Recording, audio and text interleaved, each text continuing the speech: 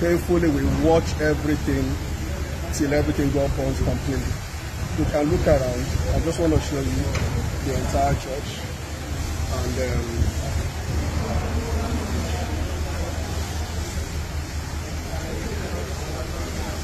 every AC, every seat, every equipment, everything in the church.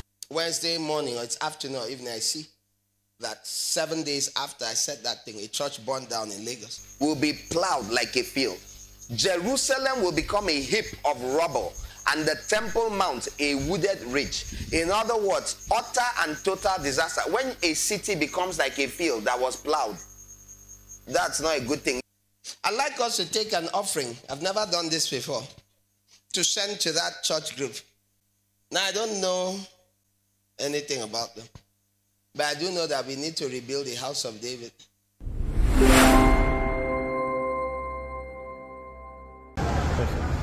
Praise God. Blessings of grace, and we thank God for everything. Well, I'm Charlotte Michael, and as you know, Mercy Conference starts today. But something happened, and I just want to put a message out there to people. I came here this morning, everybody setting up, everything was going fine. All of a sudden, we started hearing that there was fire, something up there on the roof of the church, and it became bigger. From the beginning, we actually called the fire services, who did not arrive until 1 hour after. Painfully, we watched everything till everything got burnt completely. You can look around. I just want to show you the entire church. And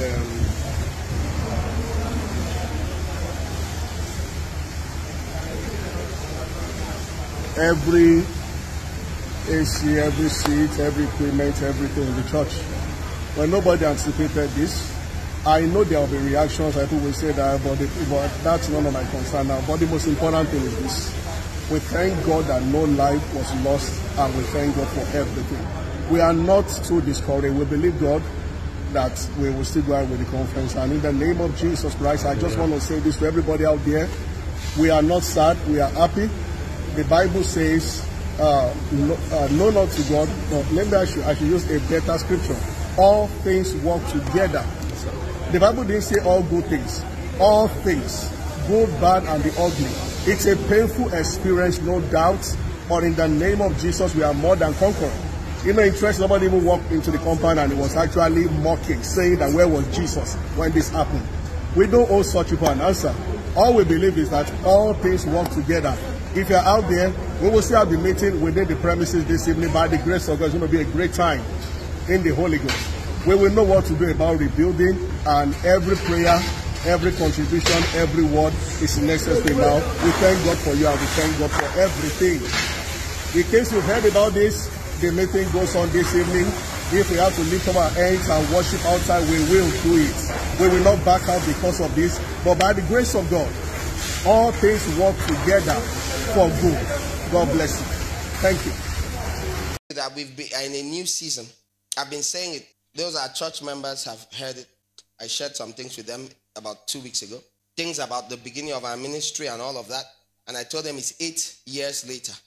And this is happening, and this is happening.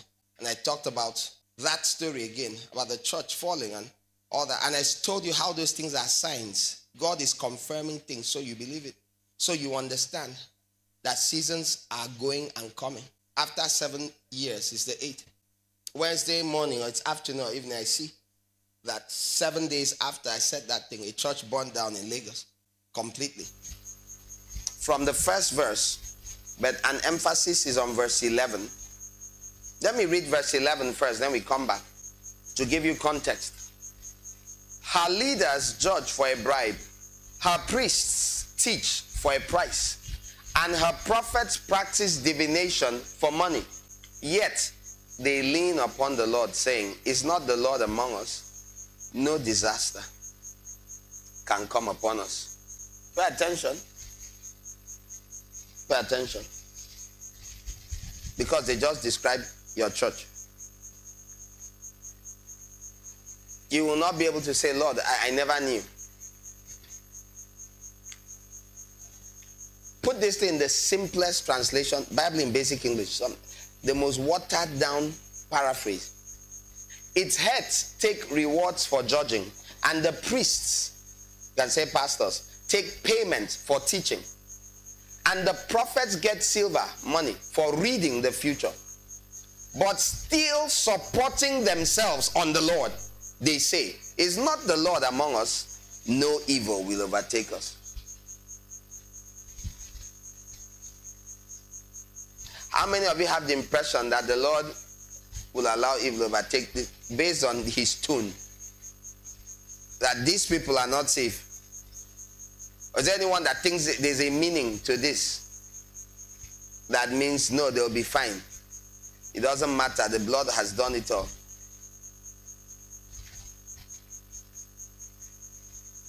Look at verse 12.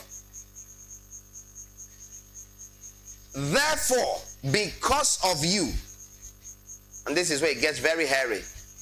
Who is you?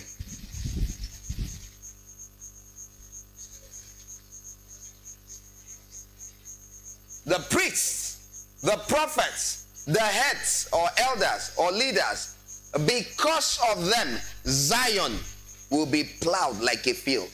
Jerusalem will become a heap of rubble, and the Temple Mount a wooded ridge. In other words, utter and total disaster. When a city becomes like a field that was plowed, that's not a good thing. It's when a field is plowed that it should be like a field that is plowed.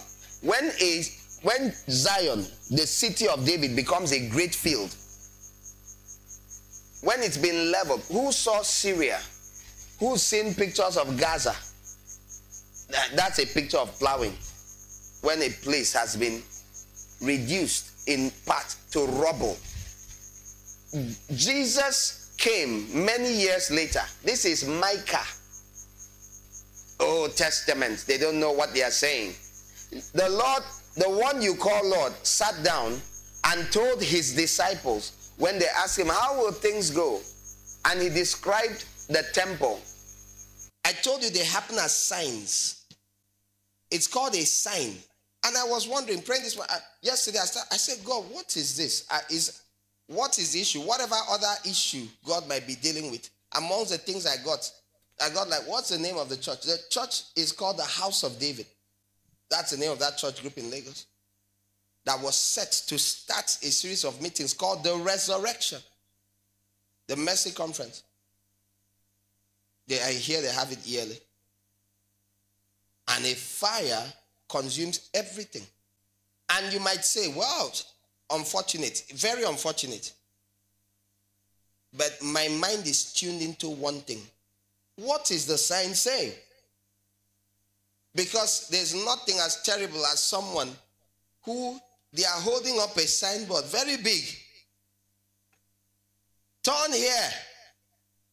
And you keep saying, what? And as the person waves the signboard, you wave back. The person is doing, come back. That road has cut. You crash. And you're waving back. You and all the occupants in your car are dead. You just don't know it yet. You'll know in a few seconds. As you go over the edge. Signs can be for good or for bad. Are you hearing? But when I stood here last Wednesday, not the Wednesday before the last, and said, if you were here, you heard me. I sang a song, an old song, because that's what I kept hearing in my head. Trouble and disasters, they are coming. And I stood here and I told you. And that part of that song says, we do not want to be taken by surprise. Now, I don't know. The audio should be somewhere online. If it isn't, put it up. Make sure it's available for others to hear it. It's one of our spontaneous songs, prophetic songs, inspired songs, things that God gave us on the spot. Trouble and disaster. It is coming, for it is written in the scriptures of God. So God allows signs.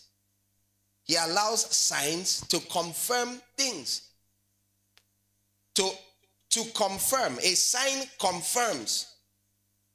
And part of my understanding, as I had Mercy Conference, that they hold every year, I got that. So part of God's mercy is going to be judgment. You know, with all the shakings happening in the church, it is God's mercy You don't understand. There's a convening of God's mercy. It's going to manifest as judgment. Fires will go through the house. 7, even 8. Yesterday, I heard one of our brothers was at school and comes back and a fire has caught on in his room and burnt wondrous something. Just burnt. I saw a short video, all that. Should I tell you the brother's name? David. 2 + 2, 19. You're not hearing. House of David. David. House of David burned down. The next day, David's room burnt. Burnt all his clothes. Burnt all his things. It's either you develop the ability to hear the Holy Spirit. Now again, those who don't believe in the power of God, the Holy Spirit's leading. No, it's just coincidence. Make your own happen. Make your own coincidence happen. You can't. It's very weird. It's an old, I hear extension socket he has had for the longest time. They can't understand it. How would it catch fire? Why should it catch fire? Burned a good part of the mattress, burnt his box of clothes, burnt the material things. I heard one of our books, intercessory group book that was in his custody. He had brought it out shortly before that. Yes? And kept before he went out to school or something. A week before. So this is out. His Bible, his books are out. Yeah, his Bible is on his table. His Bible is on the table. The books are not burned. No, the books his clothes are burned. Yeah. Natural paraphernalia. They burn. It's a sign. It's not just a sign to the bigger church out there. It's the house of David. It's David's room at the fire caught only. God is telling the house of David, before we can rule, his enemies must be made his footstool. Are you hearing this? I know your mind will say things like, how can God use a whole church building? You know what happens before you have a big conference? You hire things. The fire burnt all. The rebuilding of the house of David will come after its purging. The spirit of burning and the spirit of judgment. I've spoken on this many times. And maybe today is a good day to look at Isaiah chapter 4 again. Do we have a problem? You have Isaiah chapter 2? Ask for Isaiah chapter 4. In Zion, and whoever is left in Jerusalem will be called holy. All in Jerusalem who are recorded among the living. Verse 4. When the Lord has washed away the filth of the daughters of Zion and cleansed the bloodstains from the hearts of Jerusalem. Read. By a spirit of judgment and a spirit of fire. How does he clean? A spirit of judgment and a spirit of fire. Who does he clean? The filth of the daughters of Zion, and he cleanses the blood stains from the heart of Jerusalem. Are you hearing this?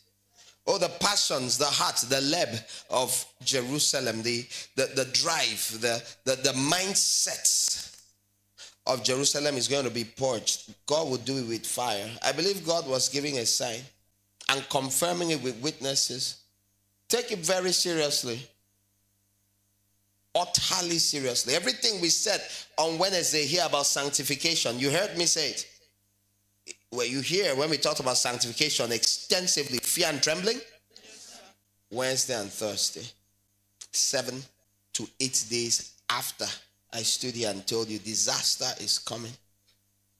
It is not, and I was telling you a story about how in 2016 I said it, and 6 days after, how I said God's going to put down church, but 6 days later it happened.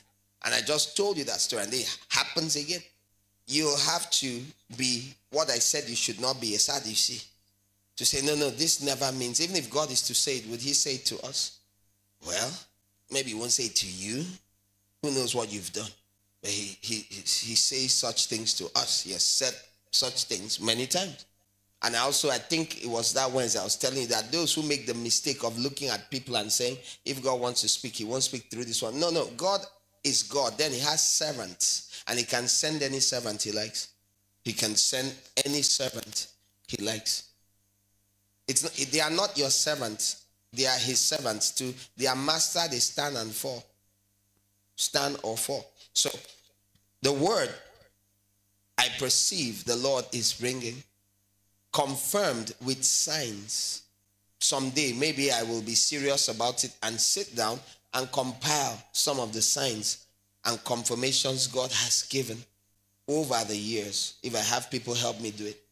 Serious messages, severe warnings, matters that when ignored, the consequences are humongous. In this instance, what does he want? He wants cleansing. Not of that particular church building. He's using them as a sign of the house of David. He's using it as the dwelling place, the room of David, the dwellings of David. David was the son, but the son of the son, the father was speaking to the Lord Jesus. I'm going to show you the house of David. Zechariah chapter 12, verse 8. But look at the protocol, right all the way down to verse 12, and then Luke 1 verse 69. That's just supposed to give you a little, oh, thank you, Jesus. Psalm 122 verse 5. Thank you, Lord Jesus. Jeremiah 21 verse 12. Jeremiah 21 verse 12. Now, let's read it from verse 7. The Lord will save the tents of Judah first. Yes? Did you hear me say it while I was preaching earlier on today? That Judah takes the land first. Judah goes up first. Do you remember all the different times we've said it? Judah goes first. Praise goes first. In phases, they go. Those who enter first into his courts, you enter with praise, with Judah. You want to be amongst the first partakers? In everything, give thanks. Give praise. I was praying and my phone did the strangest thing. Never happened before. It just starts playing a video, YouTube from last night. I mean, the phone is by my bed. I'm kneeling down here. This is in the morning. And it starts. I'm like, what? What sound is that? That's not a ringtone. And I flip it and it's a video. Like, how is this possible? And I see below, House of David, viewing now, live. And I tune in and it's that church in Lagos. And I opened to check it last night, just in passing.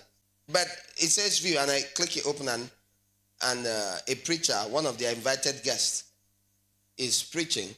And he's saying that this thing is for praise, that without it, there's no resurrection. You know, just the last 5 minutes or 10. Now, again, it's a wondrous thing that my phone did what it did. It has no reason on earth to have done it. It's not, it doesn't have a screen issue. It doesn't have any of those issues. Some of you say your screen touches. My screen does not touch. It's not a living thing. It just stays by itself. Because I kept on, I said, God, what are you saying? What's happening here? Even if he has decided to start touching itself, it's the first time. And he's talking about, and I think it's a pastor, Schumacher, is his brother, Dele, and he's a pastor of a church in the UK, and he's preaching. And he's talking about how the man had kept saying, I don't think this year's conference, I don't think, he said when invited him last year, September, I don't think we'll be meeting here. I just don't feel this year's conference will hold in our church, in our place. I think we'll be in a new place. And I'm wondering, when I'm done, I see a note that obviously, I think Sam Adeyemi lent them his place to use because the conference went on. But elsewhere, now if it's Sam Adeyemi, that's Daystar. Have you heard of the Daystar Rising? Okay, let me stop. May we see. My greatest concern now is if we will see, not you. Well, okay, you too.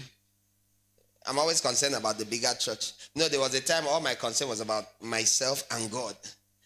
And that's why I keep talking about the personal level of leading. By the time came, he moved. Almost all leadings and signs, everything doesn't point to me. It points to the body.